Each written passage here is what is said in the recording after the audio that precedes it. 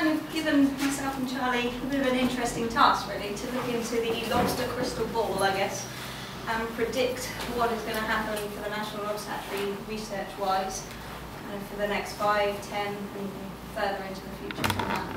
So what I'm going to be talking about is expanding our knowledge and techniques to prepare for change. So what do I mean by change?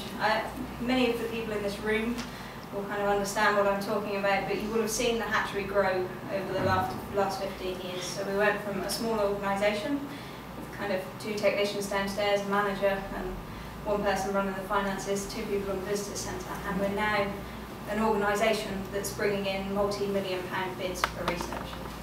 So the change has already happened.